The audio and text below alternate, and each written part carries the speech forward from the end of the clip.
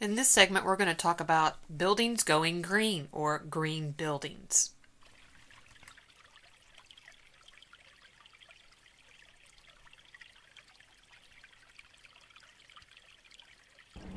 The impact of the Obama administration on green building is going to be to make it a permanent part of the economic, cultural, and financial landscape.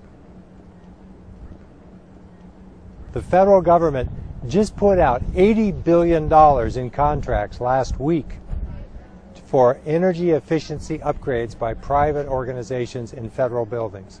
That's just the tip of the iceberg. We're going to see every new large federal building be a LEED certified green building. We're going to see it in at least 25, if not 35 states, mandating that all new buildings have to be green certified buildings. We're going to see this in hundreds and hundreds of cities, in hundreds of universities. There's going to be a lot of federal money going into this and a lot of firepower also at the state level. The real impact on the green building industry is going to be a positive psychology and a lot of money. So people are going to see that this is a thing that's favored. They're going to put private investment behind this. People are going to make career choices to go into this field. And we're going to see a tremendous growth in domestic energy production of the non-oil variety.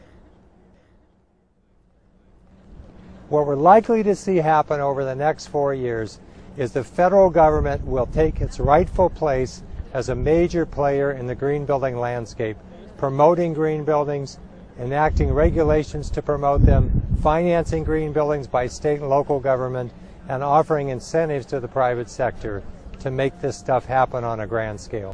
Buildings, when you trace it back, are responsible ultimately for about half of the fossil fuel energy that's burned in the country. Obviously, as our population continues to increase, we're going to need to continue building buildings. But the real challenge there is, how do we do that without affecting our climate? Green building is all about looking at how we design our buildings and operate our buildings and moving towards carbon neutral, towards energy efficiency, renewable energy, and getting us towards climate solutions.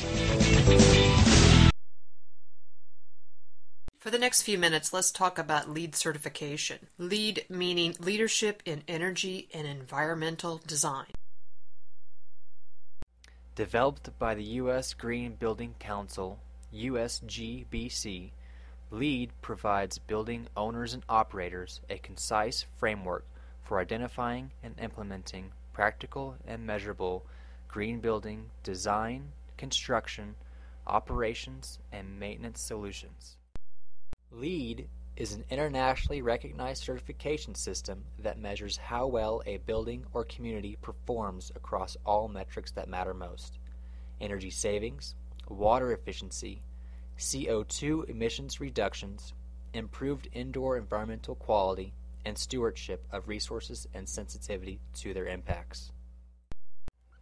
LEED is flexible enough to apply to all building types, commercial as well as residential.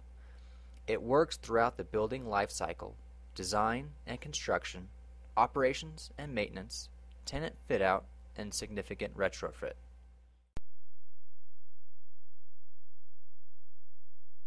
Okay, this is the exciting part. Becoming LEED certified building, the Capstone Microturbine will gain points with this certification in two major areas that LEED measures. One of energy and atmosphere, and also innovation in design. One last video. This is the Capstone Microturbine in action. It's a retrofit in a building built in 1886. The Divinity Press building was a cornerstone of the East Village in 1886 and remains a prominent fixture today. Back then, it took 14 months to build the former printing press, one brick at a time, at a cost of $200,000. Andy Fisher and his father likely paid a little more than that when they purchased the landmark property in the 1980s, and in 2006 made it the new home of Astor Wine and Spirits. But the star of this story isn't the brick building or even the bubbly housed inside it. It's this baby right here. Described as the cleanest engine on the planet, these two microturbines have infused the 19th century building with 21st century technology, generating enough electricity to power half the massive structure and using what's left over to heat or cool the store downstairs and education rooms above. Each one is producing 65 kilowatts of power and about 408,000 BTUs of hot water or 20 tons of air conditioning. Corey Glick of RSP Systems recently gave a tour of the turbines to dozens of architects and engineers. The seminar was arranged through the U.S. Green Buildings Council of New York. The challenge for us is not so much what do we do, how do we make our new buildings the best that we can. We need to do that. But the real challenge in New York is how do we address our existing buildings in terms of energy efficiency. While some play catch-up, Glick says others are getting in on the ground floor, with generators being installed at new construction sites around the city. Like you would normally specify a boiler and a chiller, they'd park one of these Capstone microturbines alongside and allow that to produce the first stage power and thermal energy for the building. And while the price of the units vary, Glick says the microturbines ultimately pay for themselves, since he says a building this size could shave roughly $60,000 a year from its electric bill. It's no wonder they're generating such buzz.